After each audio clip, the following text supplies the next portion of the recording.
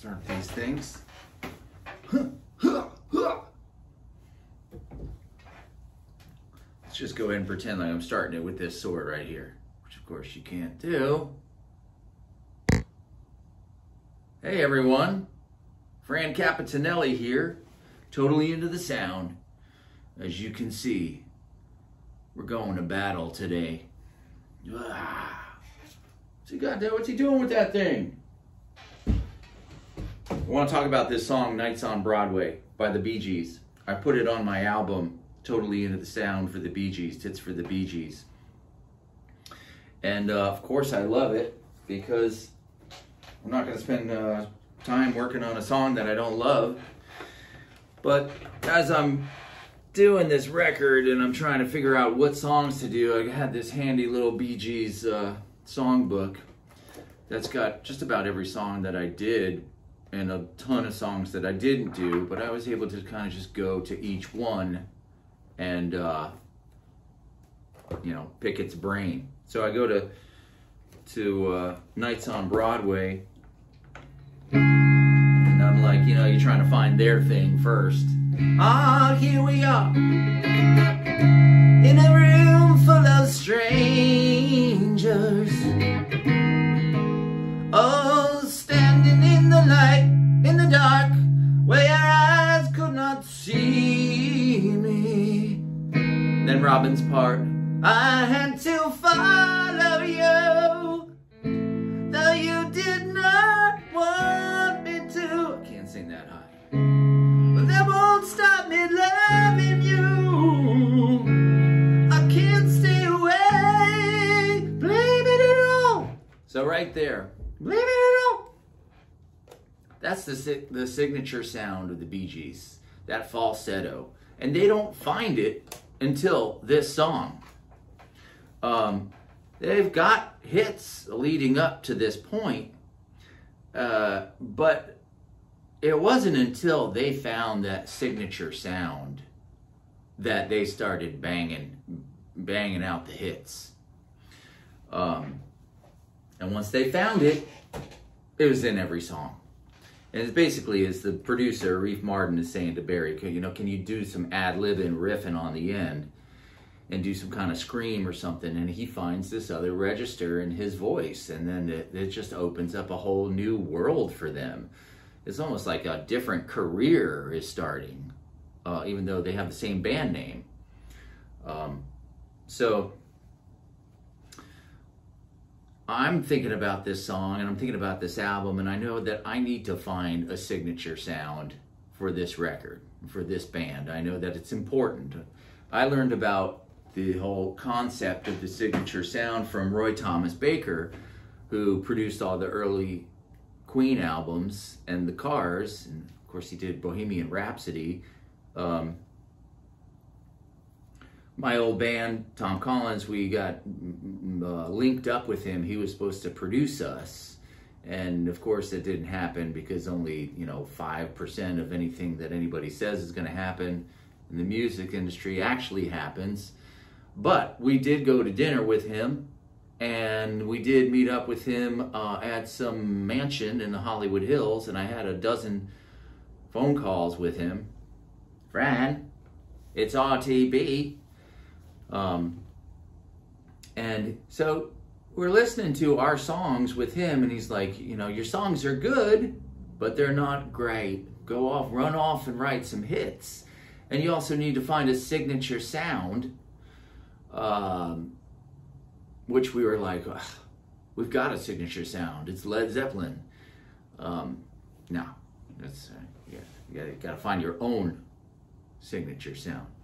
So, thinking about all that, and of course you don't want to force it, but it needs to be given some thought. And I'm working on this song, Nights on Broadway, but you know, I got two songs. I got Night Fever and Nights on Broadway, and they're both about night, but I don't really associate this song with nighttime. I associate it with knights in shining armor. Thus the sword. Then I remember, okay, well, you know, maybe I'm putting it together like that because the Bee Gees have an album where they're wearing, you know, night costumes. It's called Cucumber Castle. And as you can see, we're missing a guy. We're missing one of the brothers. It's Robin. He's not here. I guess he was a little smarter than him, you know. I'm not dressing up like that. But, you know, they got, the brothers got into an argument, and as brothers do, and he went off and did his thing. These guys went and kept the Bee Gees going and did this thing. Luckily, they got back together and, you know, had a stellar career, but they were not without their missteps, obviously. I mean, you look a little bit in disarray here. You can see Morris, he's holding some kind of black jello here, which I guess was popular back then. And Barry is not even awake. He's got his eyes closed. He's holding a cucumber, which I can't imagine he was happy about when he saw the artwork. He was like, you didn't even get the picture of me where I was awake. I was asleep holding the cucumber. And then, of course, on the back cover, they're inside Cucumber Castle. And, you know, they got to fill the void of Robin not being there with the dog. Bring the dog into the shot, because it looks kind of empty without the third guy. So I'm going to work on the song, and I need a kind of a galloping horse feel. And so I'm thinking,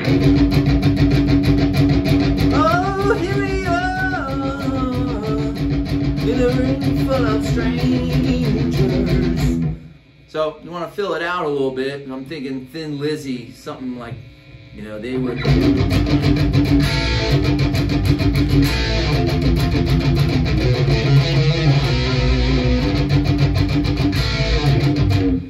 So that's working. It works with the vocals. So I got the first part. So I need the second part. I had to follow you, but you did not want me to. I'm not really sure what they're talking about. I mean, this is before social media. So, but I'm thinking about horses, and, you know, what better horse song than The Trooper? You can see the video in my head, Iron Maiden, The Trooper. They got the horses.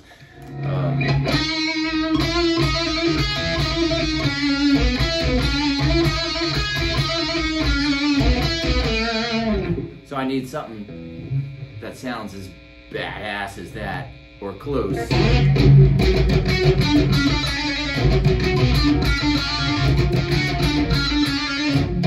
That won't stop me loving you.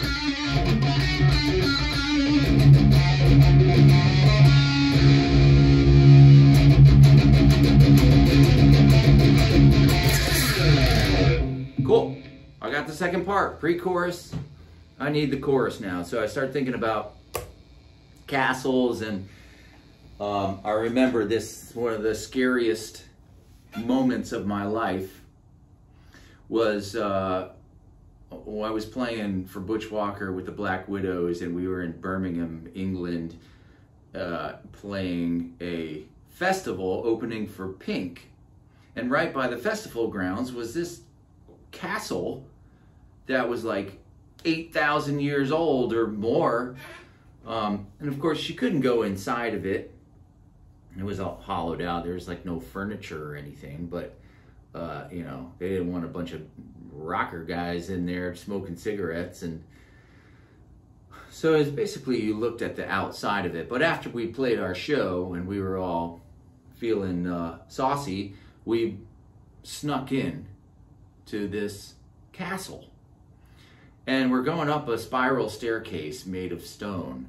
And I put in the song Black Sabbath on my phone in my jacket pocket. And, you know, we're basically in pitch black, except for what our iPhones are lighting. And I've got...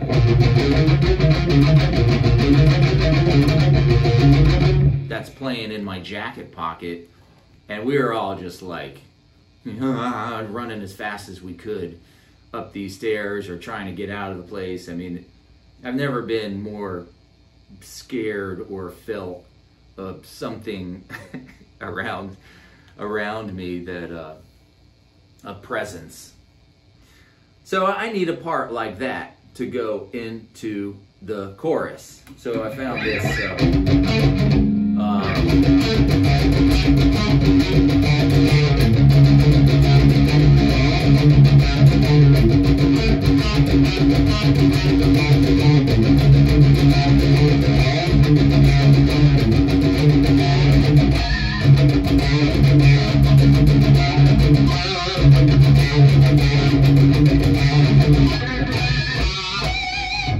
Try and get the horse's whinny in there.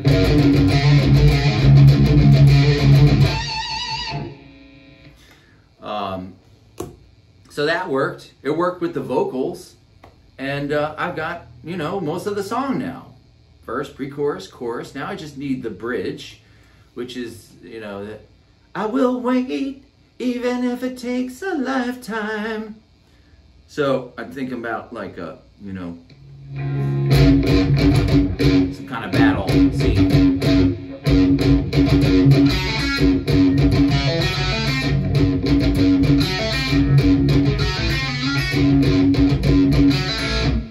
So that sounds like heads are being chopped off and stuff. And then I got another maiden part, Thin Lizzy, maiden, whichever. Harmonies.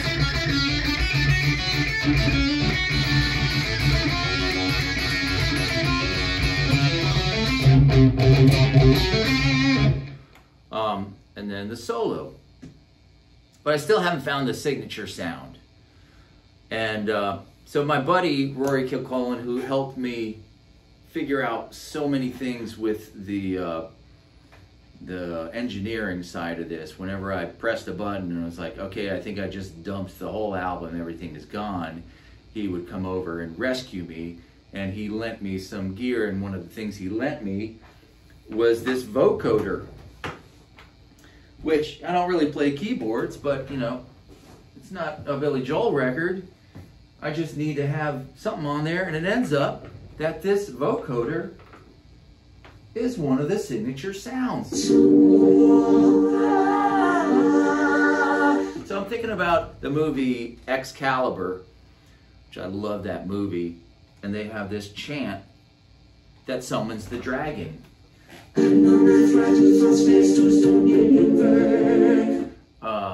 don't want to use their chant, so I just kind of riff at the end of this song and have like a little vocoder solo.